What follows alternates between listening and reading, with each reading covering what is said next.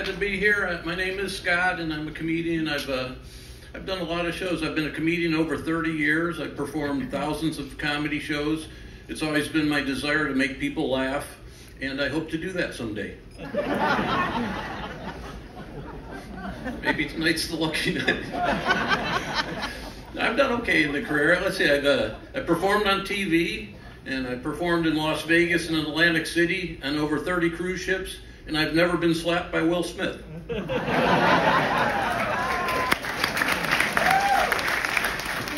So far. Yeah, I've been a comic for 30 years. Before that, I spent a short stint in the legal field. I was a defendant. Yeah,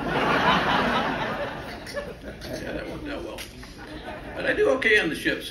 My last cruise I was on, after my show, I was in the elevator. I get some good compliments. This guy in the elevator said to me, "You're the funniest comedian I've ever seen. I've seen hundreds." We didn't say it in those exact words. He said, "Could you please press 9?" But my favorite cruise compliment I ever got was this 86-year-old woman said to me, "The parts of your show I didn't sleep through, I enjoyed very much."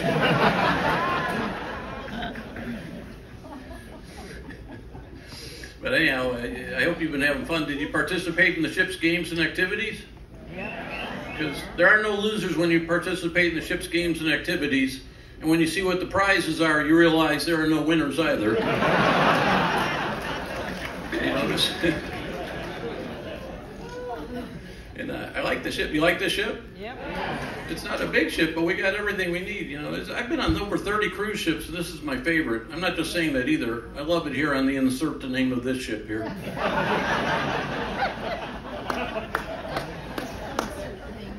I like it.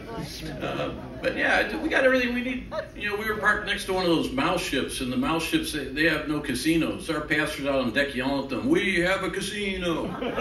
Their passengers were yelling back, "We still have our money." I like to gamble. I was at a casino on land. They had a sign up. It said, "If you have a gambling problem, call this number." So I called it up. I said, "I've got 12 and the dealer's showing 7.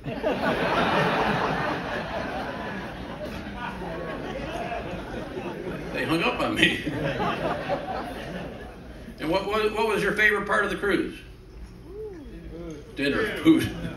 We're here to eat, idiot. Have you not seen us? Yes, I have. Anytime they put food anywhere near you here, you look like baby birds.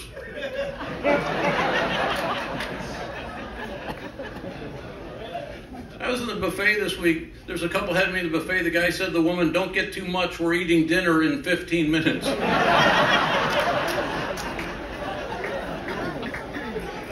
A little something to tide you over between third lunch and first supper, eh?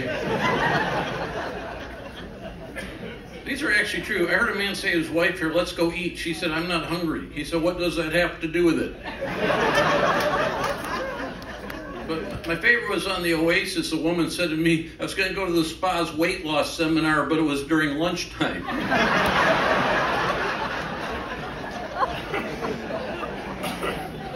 Now, they put most of the dining rooms in the middle of the ship because the way you guys run to the food, if they put them in the back, the ship would pop a wheelie.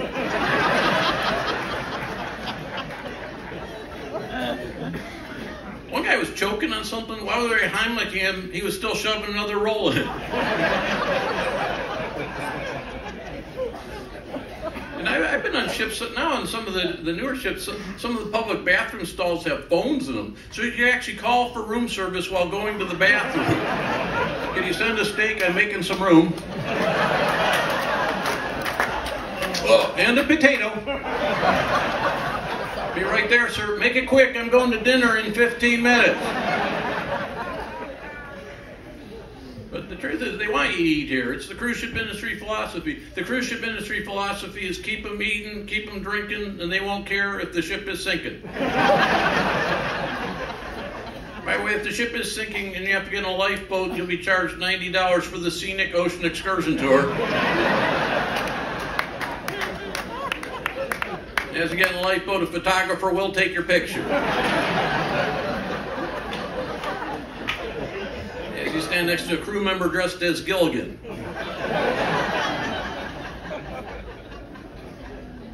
Of course, the crew's the best. We got the best crew here, you know. And the average crew member's here for 9 months. You know, it's hard to be away from home that long. You miss stuff. So I try to be the crew morale officer. Like, for instance, the other day, one of the waitresses said she missed the way her dog would lay in her lap and lick her. You can call me Fido. Ruff, ruff. Then one of the male dancers said he missed the way his cat would snuggle with him. I said, well, it gets lonely at sea, buddy. And we got a great captain. Did you meet the captain? Yeah.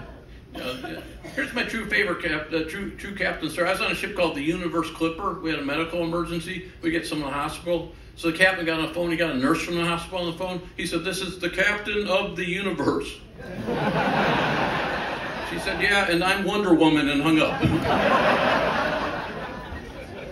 Someone asked me, do I ever make a joke about the captain? I did once, and it was pretty cool. He was pretty cool about it. The only difference I noticed was my new room was lifeboat number 5.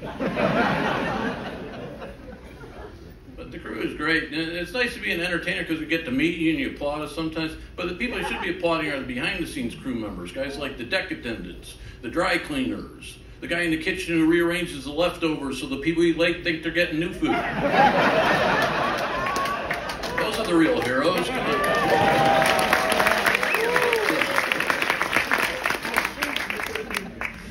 And you're a classy crowd.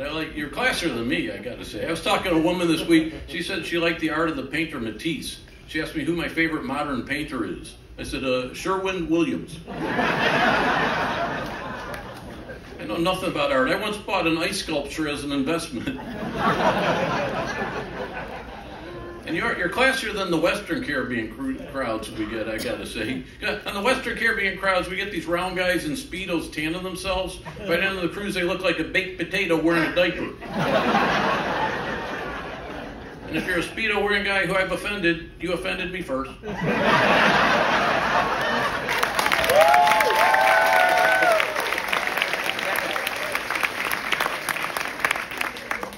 And the Western cruises, some of the women get their hair braided. Women, if you get your hair braided, if you come back looking like Bo Derek in 10, most of you come back looking like Bo Diddley in drag.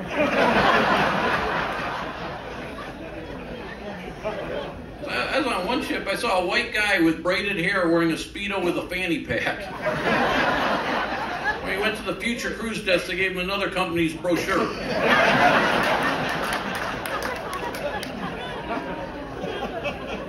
See interesting men on ships. After one boat drill, this guy came up to me. He had a big bare belly, Bermuda shorts on, black socks and sandals, a t-shirt that said, you look better to me after I have another beer. He goes, I lost my wife. I can't find my wife. Would you help me find my wife? I said, I don't know how you found a wife in the first place. Face it, man. She's not lost. She escaped.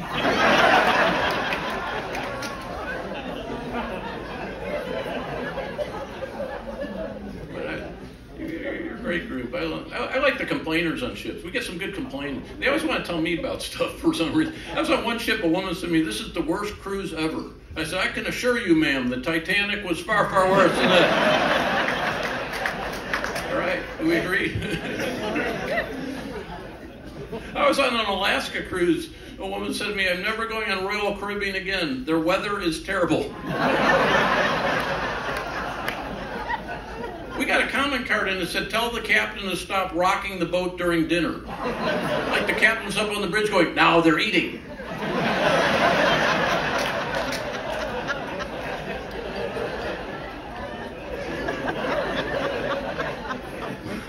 They don't do that.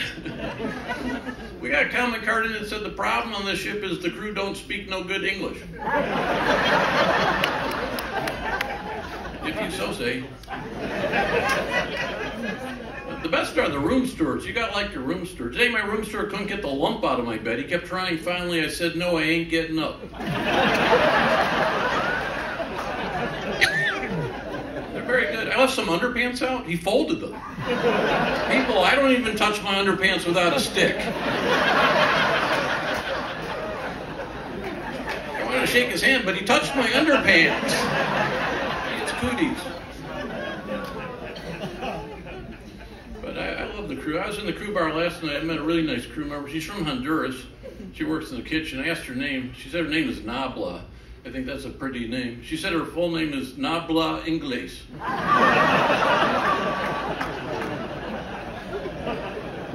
She seemed to like her name a lot. She kept telling it to me. But she does seem to like me. She has a cute nickname for me now. She calls me El Gringo Stupido.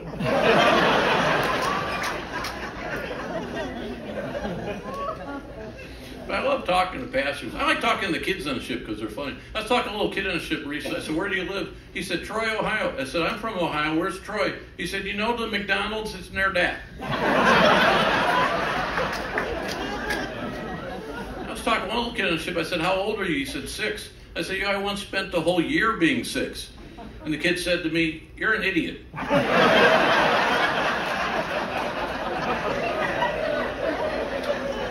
And sadly, I could think of nothing to refute that. I had a little kid on the ship bite me. He bit me. And the mother's doing nothing at all. I said, your kid just bit me. She said, when he bites you, it means he wants your attention. So I bit her.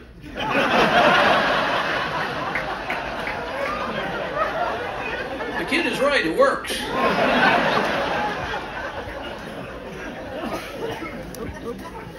But it's fun to talk to the adults, too. I was on an Alaska cruise last summer. I asked the pastor, I said, you excited to be in Alaska? He said, yeah, it's my first time out of the United States.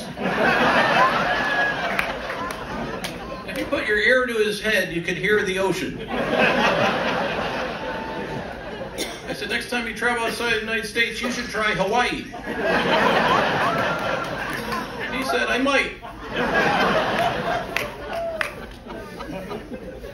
Let's talk. One guy, he said he just got back from New Zealand. I said, do you need a visa to go there? He said, no, they take MasterCard.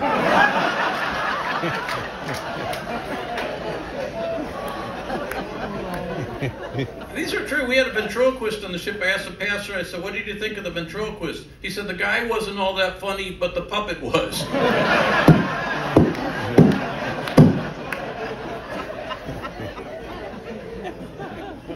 We had a woman called up the front desk. She said, the microwave in my room is not working. The microwave. So I sent up a guy to see what's going on. She'd shoved a slice of pizza into her safe.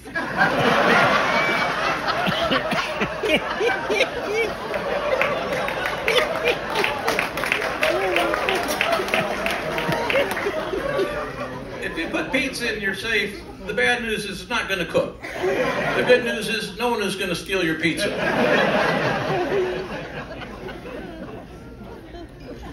Oh, we had one woman, I overheard this in the diner. She asked one of our waiters, when's the last time you were home? He said, 6 months ago when my son was born. She said, oh, how old is your son now? He's 29. They grow up so fast. We had a woman went up to the tour desk. She said, will I get wet if I go snorkeling? He said, ma'am, some people get more excited about it than others.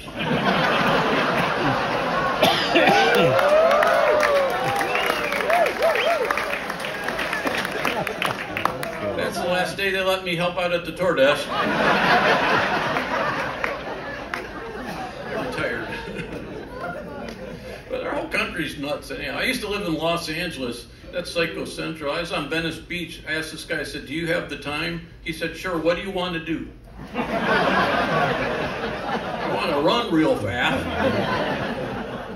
We got some winters up north, too. I was in a Pizza Hut in Michigan that ran out of pizza. How does that happen? I ordered a pizza. She goes, we're out. I'm like, now you're just Hut? I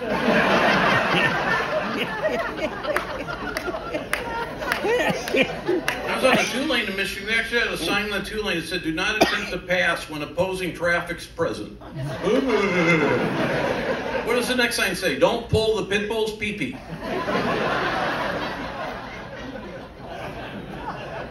I saw this on the news in Detroit. A guy actually said this on the news. A burnt, dismembered, and headless body was found in a dumpster today. Foul play is suspected. Are we sure?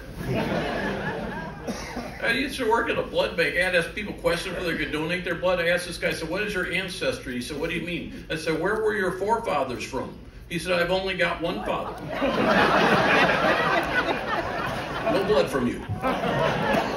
I asked one guy, I said, what's your birthday? He said, June 15th. I said, what year? He said, every year. No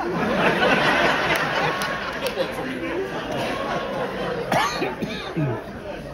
I used to work in a retail store. A guy called me up. He said, "How late are you open?" I said, "Till closing time." He said, "Thank you," and hung up.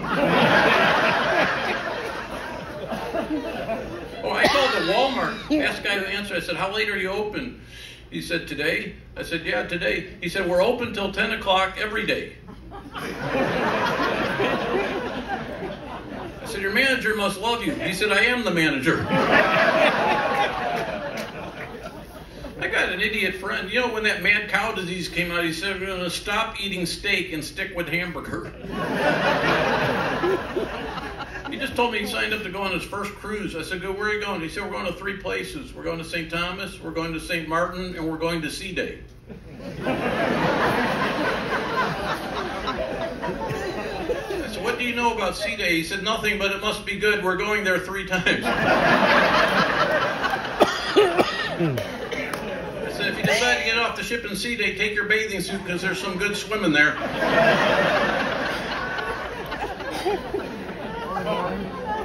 I know a woman who works for a doctor. A woman patient came in. The doctor said to her, "Are you sexually active?" She said, "No, I just lie there."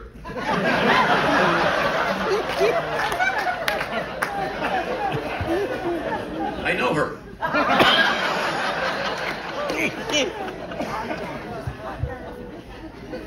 I was watching the Family Feud. A woman got asked, "Name a classic movie that begins with the letter C." She said, "Seabiscuit." The other one I liked on Family Feud, a guy got asked, "Name a historical European leader." He said, "Neapolitan." His entire family went, "Good answer." Neapolitan, then don't forget his friend the painter, Pablo Pistachio. The only thing I want this family to win is a vasectomy for Dad. Oh, I was at a mall in Maryville, Indiana. I asked a woman at the customer service desk, I said, "Where's the bathroom?" She said, "Do you want the nearest one?" "I want a bathroom in Nicaragua." She said, "Are you mocking me?" I said, "Lady, I'm going to be peeing in front of you in a second. The mocking's going to seem like the good old days." She said, "I'd like to give you a piece of my mind." I said, "Don't give me too much. You don't have a lot to spare." She's been to Sea Day.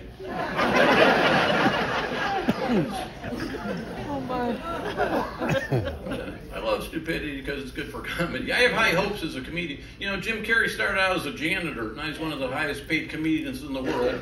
A lot of people see similarities between me and Jim Carrey. They tell me I should be a janitor.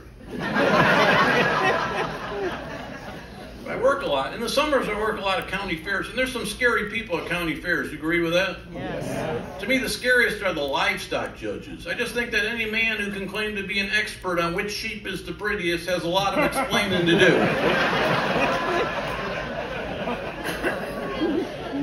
Glad you laugh, because if you're not with me on that one, the show is over. I work corporate parties. I just did a corporate party. They were handing out an award to this guy for perfect attendance, and he wasn't there that night. I recently did a country club. They were very rich and a little snooty, I have to say. One guy said to me, "Do you belong to a club?" I said, "Yes." He said, "What's the name of your club?" I said, "It's the Costco Price Club." Charter member. People always ask, "How did you become a comedian?" Well, I was really bad at school. I remember the worst trouble I got in school was in high school geometry class. The teacher asked me to name 3 well-known triangles. I said, an isosceles triangle, a right triangle, and you, your wife, and the mailman. He said, "You could just tell that to the principal." I did. He laughed too. The teacher said, "I think in your future career, math will be a little bit more important to you than telling jokes." Wrong again, big boy. I couldn't do math to save my life. Those story problems, remember those math story problems? I couldn't do those. The man, they never made sense to me. A man had 2 machines that could each pump 6 gallons of water per hour. If you use one pump alone for 8 hours and both pumps together for 12 hours, what is Johnny Depp's current blood alcohol level? Remember those 2 trains that was heading towards each other? They started 200 miles apart. One was going 80 miles an hour. One was going 60 miles an hour. When would they intersect? I wrote never. One was an Amtrak. It derailed. I got full credit for that. That's an Indian school. I remember one class, the teacher said to us, there's no such thing as a dumb question. I went, who put the ram in the Rama-Lama-Ding-Dong? If Barack Obama's mama married the Dalai Lama, would she be the Obama Mama Lama?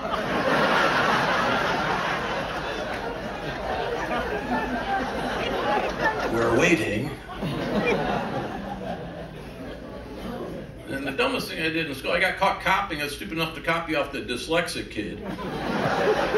Teacher became a little suspicious when, for the question, who is the father of our country, two of us wrote Egro Egg Nodding Wash.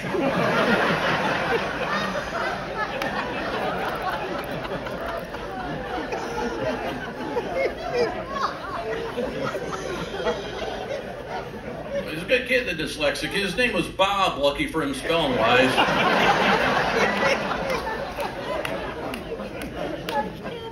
Graduated high school. I went to college, not a good school. I went to South Texas University Prep in Dallas. Good old STUPID. Does anyone need more time? Any alumni here? Actually, I went to Ohio State. I was wearing an Ohio State shirt on the ship. A woman came up and she goes, you from Ohio? I said, yeah. She goes, my husband is from Pennsylvania. What a small world. I got a cousin in North Dakota. Hug me.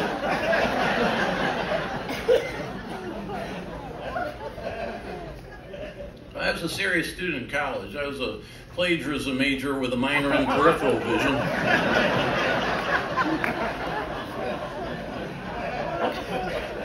Before one test, I asked this guy, I said, how do you think you're going to do? He said, I'll do my best. How about you? I said, I'll do your best too.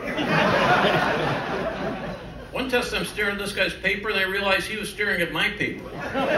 Two idiots waiting for something to get written. He's in worse shape than me. I looked at his paper. He'd written my name down. He's a congressman now.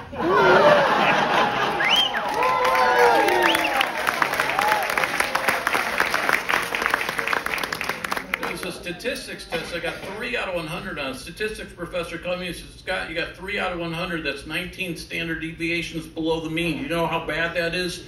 I said, obviously not. He said, what happened? I said, the guy next to me is stupid.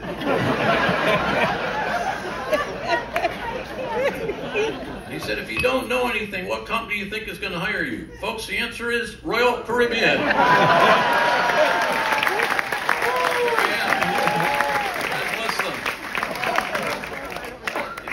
About my grades. Yeah, but I was a straight student. I didn't do any drugs. The closest I came, one night I had to write a 15-page paper that's due the next day, so someone gave me these speed tablets to take. He said they're each equivalent to 4 cups of coffee. I took 3. I never did it again for 2 reasons. Number one, if I wanted to blink, I had to do it manually.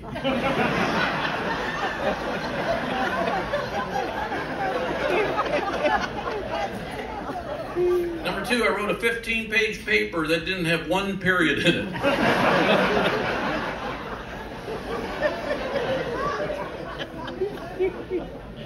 I graduated college. I turned out to be an English major. And I always wished my 2 favorite authors would have written a book together. It'd be Dr. Seuss and Stephen King.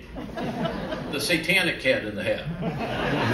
The sun did not shine. It was too wet to play. So we sat in the house on that cold and wet day. I sat there with Sally. We sat there, we two, and I said how I wish we had something to do. Then we looked and we saw him step in on the mat. We looked and we saw him, the Satanic Cat. He lunged right for Sally with his big furry mitts, and in seconds he turned into kibbles and bits. He was mad and enraged. He looked drunk. He looked hootered. What made him so mad? Then I saw he'd been neutered.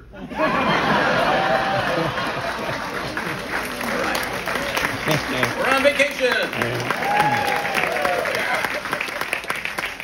I graduated college, then I was interviewing for a job. The best part's the resume. The resume is just a great chance to look back on your life and improve it. I like what people write on their resume. I had a friend on his resume, he wrote, graduated first in my class. His last name is Adams. They handed his diploma first. Under experience, he wrote, worked in the automobile industry and finance. He worked a highway toll booth. I fudged my resume too. One guy's reading, he goes, "Oh, I see you're very fluent in Latin." Well, that's actually pig Latin, you de uckerse. Then I'm interviewing. You always get asked stupid job interview questions. My favorite is, what are your 3 worst qualities? What are you supposed to say? I worship Satan, I wear women's underwear, I know which sheep is the prettiest.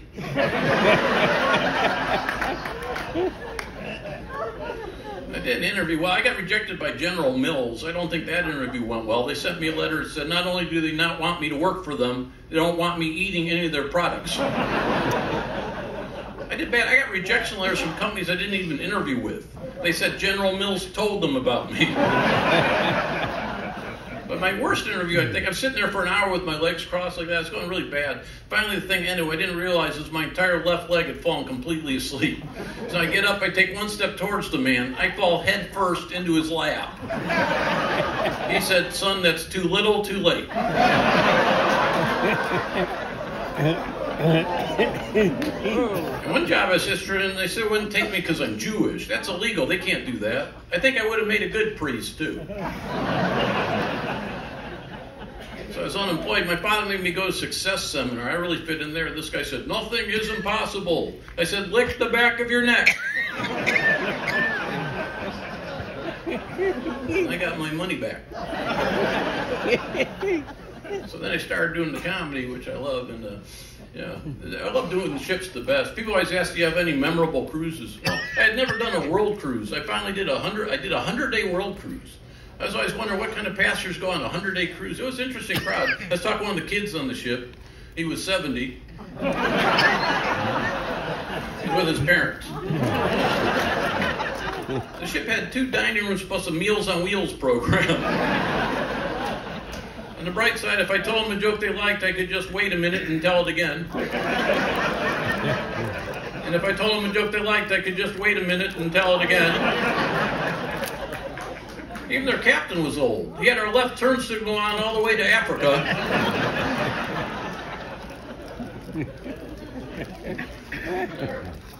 We're done. I gotta go. Anyhow, you're a really good group. People ask, what do you consider? What's the key to your act's success? I believe it's my choreography. I was voted favorite performer by the Spotlight Operators Association 8 years in a row. Now, I started on Royal Caribbean. They said, "You don't move much, do you?" I said, "Will you pay me more if I move?" They said, "No." I said, "Do you have a recliner?" And I'm all the time. Thanks a lot for being such a great group.